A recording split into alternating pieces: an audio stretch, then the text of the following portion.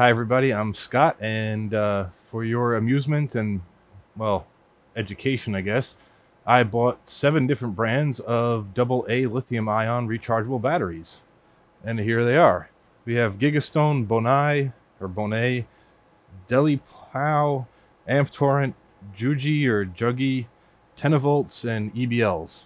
And let me spoil it for you in that the Gigastones appear to have the highest capacity of all of these. That's right, Gigastone. I've never heard of them either. And generally the best charger, I think, because it has a USB-C connection, whereas the rest of these are either micro USB, or in the case of the Jugees, they plug directly into a USB socket, which I actually don't like because that can put extra weight on your USB port. And yeah, I just don't like this form factor. It is very compact, I'll give it that. But on the other hand, it only charges 2 batteries at a time. And so if you want to charge 4, you need 2 USB sockets, which isn't necessarily an issue. I just figured I'd bring that up and, well, point it out. The rest of these are pretty much the same. The EBLs, of course, I got an 8-pack. You can also get it in a 4-pack. This just happened to be a bit cheaper to get it in this form factor. And the Tenavolts, Amptorrents, Deleepows, Bonais, and Gigastones are all 4. And the chargers are all very similar. And I'll get into the differences between them in a few minutes. And since I'm in spoiler territory, the Jugees or Juggees, they were the worst in my experiments. Oh, hey, it's me here with another interjection or tangent or whatever you want to call this. This video is not sponsored by anyone. Well, okay, it's sponsored by me and my wallet. My wallet was the sponsor, and it paid for all of these batteries. So I have no horse in this race. I could care less which ones were the best ones. I just wanted to find out for my own curiosity and hopefully to satisfy yours. So I bought them not knowing or caring which would be the best. And in fact, I thought the Gigastones would be poor performers based on their shitty packaging. And just the fact they're called Gigastone. It's a weird brand name. Although I suppose no weirder than the rest. I mean, Deleepow. I don't know. Anyway, a lot of weird names. Now, I can't guarantee that my experiments are like, you know, laboratory grade type testing. I test them to the best of my ability. And what I did is basically I put them onto a test rig similar to ones I've used before, only with a milliamp hour meter instead of just trying to gauge the voltage as it drops down. And so let me show you that milliamp hour meter right now. The milliamp hour meters I used to test all these batteries were relatively cheap Banggood $5 specials. In the box is the little exposed circuit board of the tester, which included brass standoffs. A nice touch, though I ended up ditching them for mounting onto plywood. Also included were a pair of 7.5 ohm ceramic high current resistors. Because I wanted to load down the cells at about half an amp, I replaced the included resistors with 12 ohm units that have an even higher power rating, also ordered cheap from Banggood. The connections on this board are pretty simple. The outer 2 terminals are where the resistor connects, polarity being unimportant of course, and the inner terminals are where the batteries under test connect, with the polarity being marked on the back of the board. Just for demonstration purposes, I'm going to hook this one up and populate its battery pack with some random alkaline AA's. The final connection is the USB power input that actually drives the device. That's an improvement over the voltmeters I used in my last experiment with alkaline AA's, which drive power from whatever was under test. The operation is pretty straightforward. Immediately upon power up, it shows the battery voltage. Using the plus and minus buttons, you can set the end of discharge voltage, the point at which the device stops taking measurements and displays the total milliamp hours. Here I have it set to 4 volts, though I used 3 volts during the actual tests, and once the OK button is pressed, it begins drawing current using the resistor and measures the total current draw over time. It cycles through displaying milliamp hours, amperage, and voltage. I used 5 of these when discharging the batteries and tested all 5 against this Fluke multimeter. They were all accurate within about 1% as measured at the resistor. The voltage as measured at the battery pack is a little higher. Because these battery packs have extremely thin wires, there's a decent amount of voltage drop across them, and with that some extraneous current draw. That might skew the test results a tiny bit in absolute terms, but it shouldn't affect the relative performance of all the batteries I've tested here. Well, thank you for that voiceover narration, me. At the very end of the video, I'll show a time-lapse of the construction of this rig that I used to, well, I call it a rig, it's really just all this crap, screwed to a piece of plywood.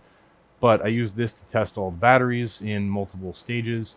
And just for fun, I also tested some alkaline batteries and nickel metal hydride batteries just to see how they would stack up to these lithium-ion ones.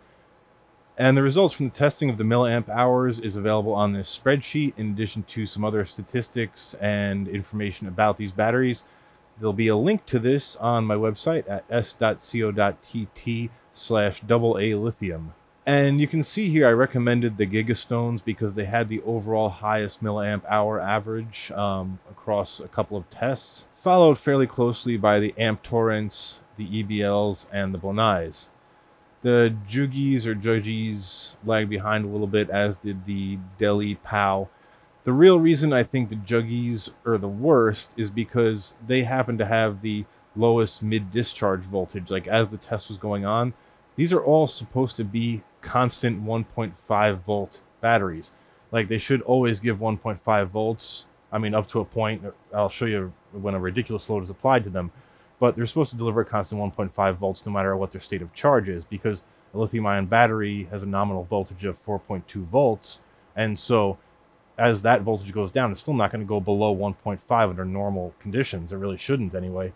And so it should be able to, via a step-down converter, provide 1.5 volts pretty much regardless of the state of charge of the lithium-ion battery, or of the lithium-ion cell within the physical unit. And the Jugees were absolutely the worst as far as the voltage about midway through the discharge test. So they were only about half discharged, but they were down to 0.92 volts, whereas the rest of the batteries stayed around 1.4 volts-ish. And I highlighted in green, these were all in the same range, and so they all scored highly there. And so I noted that they all advertised the constant voltage output of 1.5, but the Jugees were horrible, the EBLs were mediocre, as were the Bonais. The spreadsheet also shows charging time and charging milliamps. And here, it didn't even occur to me to test this until just this very last minute, but I tested the voltage at a certain current draw for full cells. So these are fully charged cells, and at 1 amp you can see the voltage is nowhere near 1.5 volts, and it drops off severely in some cases after that. And 3 amps is kind of just a ridiculous amount for these batteries, but I figured I'd test it anyway. So with some of them you could safely go up to about 2.5 amps and still get a reasonably usable voltage out of them. And all of them will perform somewhat reasonably at 2 amps. In fact, here is the setup I use for that. It's nothing fancy. I have a battery pack to which I attached a couple of much thicker cables so that we'd get less voltage drop across the cables under high current draw. And I populated this battery pack with each of these cells one by one, well, 4 by 4 I should say, and I cranked it up to the appropriate amperage, and let me show you that now. I'm using the Tenavolts here because, interestingly, although they had the absolute lowest overall capacity, they actually held their voltage the best at various current draws. So, for example, I would crank the current up to, let's say, 1 amp and just observe the voltage that it dropped to at that current draw, and then I would gradually crank it up to 1.2 amps, 1.5 amps, 1.7, 2, and anyway, you get the idea. And then these will actually provide some voltage at 3 amps. Although you can see it's dropping off steadily. And these are actually getting quite warm right away, so turn that off. I can actually feel the terminals under here getting, well, a bit hot. So definitely not meant to provide 3 amps of current, but that was the extreme of the test, just to see if they would survive that current draw and provide any sort of useful voltage. I figure some of you might be curious as to how these were packaged, so I did do an unboxing, and here we go. The award for nicest packaging goes to the batteries. To be honest, I have no idea how to pronounce the name. Probably Jugee, but maybe Jugee? I suppose if you're a juggalo, these are my top recommendation. Otherwise, they suck. They come in this nice plastic display case and are neatly placed into foam inserts like a precious scientific device into a pelican case. Very nice, but in this situation quite pointless. Also hugely wasteful if you consider the size of the contents. One thing I noticed immediately about the little charging unit was that aside from being a direct USB plug-in device, the back end of it was made of metal. That seemed like an odd design choice, so I wanted to test if it was connected to anything electrically, like one of the charge terminals, for example. Fortunately, it wasn't one of the charge terminals, but oddly it is connected to the USB shield. I guess for a maximum possibility of static discharge? Like most of the rest of these batteries, the Amptorrents came in a generic box, tucked into the charger for maximum packaging efficiency.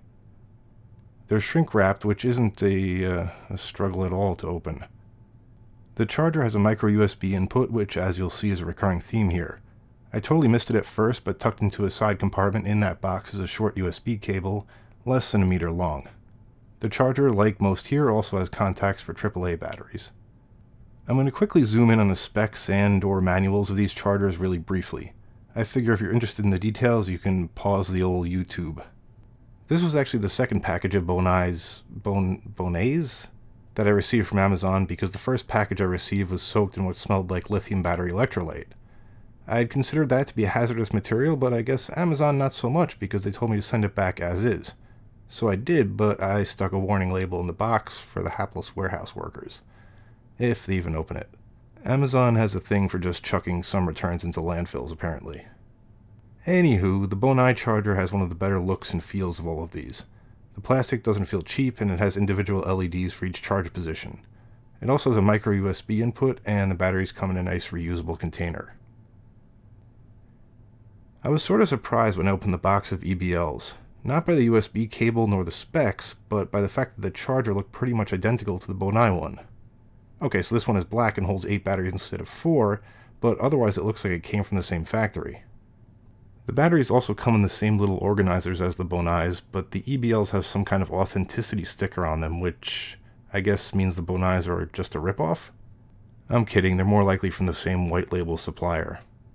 The Tenavolts are definitely from a different manufacturer, or at least product line, coming with an extremely short flat USB-A to micro USB cable and a lid for the charger that was difficult for me to open for some reason. The batteries are again efficiently packed into the charger with a small strip of plastic preventing them from making electrical contact. The charger also has positions for AAA batteries. So that was it for the original test group, but then Amazon recommended a couple of additional brands, and I had to pick them up to make this comparison more complete. This Deleepow charger is the cheapest feeling of the bunch, and one of the most cheaply packaged, but it does have individual charge LEDs and medium-sized USB cable, which are both positives in its favor. Not so sure about number 10 there, guys. Are you sure lithium batteries are eco-friendly and non-toxic? It comes with a simple piece of cardboard to isolate the batteries. Its charging cable is about average length for most of these chargers, at about a meter give or take. One feature I kind of liked is that there's a hole in the back of the charger through which you can push out the batteries because they're pretty recessed and hard to grip from the front when the charger is fully populated. Now I move on to the Gigastones, my overall favorites. And these are an excellent study in why you shouldn't judge a book by its cover. This comes in the nastiest, simplest, yet easy to open, packaging out of the lot, but the batteries offered the highest capacity. The Jugees, with inarguably the fanciest and most expensive packaging, fared the worst in testing. The Gigastones also have the best written and most robust manual, with a bunch of nice features included. Feel free to pause the video as it scrolls past to check it out in more detail. This charger, as with all but the Jugees, has positions for AAA batteries as well, and unlike the rest, uses a USB-C charge cable. Since everything nowadays is moving to USB-C, I think this is the most future-proof and compatible option. Both for the spreadsheet and to get an idea of actual charge time, I wanted to get a reading of the amperage draw for each of the sets of batteries in their chargers. To do that, I used this little Klein Tools ET920 meter. It measures the same sorts of things as most meters of this type, like amperage, aggregate milliamp hours and watt hours, as well as total measurement time and resistance. I started with the Amptorrents, and there was nothing interesting there, with the current draw holding steady at about 2.3 amps. The Bonai cells were a completely different story. These were the slowest charging of the bunch, well, these and the EBLs, and it's no wonder. The current is all over the place. It seems to oscillate between taking no power at all up to a mere 0.9 amps. I didn't monitor any of these batteries for a full charge cycle, as that would have taken over 7.5 hours just for the Bonais, But I did keep an eye on these for about 20 minutes, and the current draw was all over the shop the entire time. By the way, the thing I like about this particular meter is that it has power in cables as opposed to a rigid USB connector, and supports both USB-A and USB-C connections without adapters. As you'll see here, the EBL unit was much the same story as the Bonai charger. It goes through a brief startup process where the LEDs blink green before switching over to red, at which point half of them light followed by the rest. Then current draw peaked at about 1.85 amps, double that of the Bonai, which makes sense as it holds double the cells. I went on to test the remaining batteries as you see here, with the Tenavolts drawing about 2 amps steadily. One thing I found odd about the Tenavolts is that they didn't seem to have a per charge indicator, but that's only because the lights in my little studio were so bright. I still had my trusty GoPro out from the discharge tests, and here you can see that the Tenavolts do indeed have charge indicators built into each cell. At first I thought the Bonais had no such charging indicators, same with the EBLs, because of course they have their charge indicators in the charging units themselves. It wasn't until I went to edit this video that I noticed the faint glow emanating from them. I then took a very careful look at the EBLs, and they also have little white LEDs on board. They're almost impossible to see though, because like the Bonais, they're covered in the decorative shrink wrap, only in red. The Amptorrents look extremely similar to the Tenavolt cells, but they flash while charging as opposed to lighting steadily. The Jugee cells also have on-battery charging indicators with a slightly faster flash pattern. Their little charger modules also have a green LED indicator on the bottom to show the charger itself has power. I decided to whip out the old thermal imaging camera for the first group of batteries because the Jugees felt a little warmer than the rest. This is a Unity UTI 260B. Maybe don't name your models starting with UTI, but whatever. Which in my experience has about the same accuracy and feature set as my smaller FLIR unit, but with a larger screen, higher resolution, and lower price. This isn't a paid recommendation by any means, but based on the past couple months of use, I recommend it. Predictably, the Bonai and EBL chargers were practically stone cold due to their low and intermittent charge current. The Jugees were getting a little warm at about 44 degrees C, or 110 degrees Fahrenheit, which makes sense given the charger's compact size and much higher current at about 500 milliamps per cell. The Tenavolts were about the same, but the Amptorrents were quite a bit cooler despite both also charging at about 500 milliamps per cell. Well, I hope that answered any questions you might have had about any of these batteries. Just for completeness, like I said, the Gigastone seem to have the highest overall capacity. The Tenavolts held their voltage the best under load, and the Jugees or Jugees were, well, pretty bad as far as holding their voltage and had a mediocre overall capacity. If you're curious about what these batteries look like on the inside and how they work, one of my favorite YouTubers, BigClive.com, did a teardown of the Jugees or Jugees, whatever the hell they're called, and I definitely recommend giving that a watch. You could just search for this video title here, Jugee battery teardown full-size video from BigClive.com. Thanks for watching. I've been Scott, and again, for more information and the spreadsheet and all that other crap, check out my website at s.co.tt/AA Lithium, and I'll see you for the next video, I suppose. And if you like the video, like it. If you subscribed it, subscribe it. Thanks.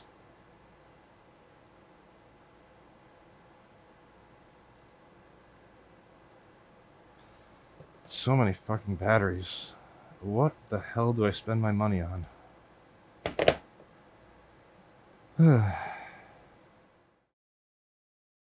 EBL is the only one I've heard of before this, because they also make nickel metal hydride cells, and I've tested those before in a different video, which you can also check out. And I also tested recently, not that recently, but I tested AAA alkaline batteries, and weirdly, again, found an off-brand All-Max that happened to be the best. That also was not sponsored, but I tested their batteries during this test. They were one of the alkalines that I tested just for fun, and they actually ended up performing the best out of that group. So go figure. Like I said, you can't always judge a book by its cover. Unless the cover tells you what the book is about, and it's about something shitty. It's not really a good analogy. Sometimes you can judge a book by its cover. Like if the book is called Strong Pornography for the Beginner, it might not be for you. Or maybe it is for you. Hard to tell. But you'd know it right away, wouldn't you?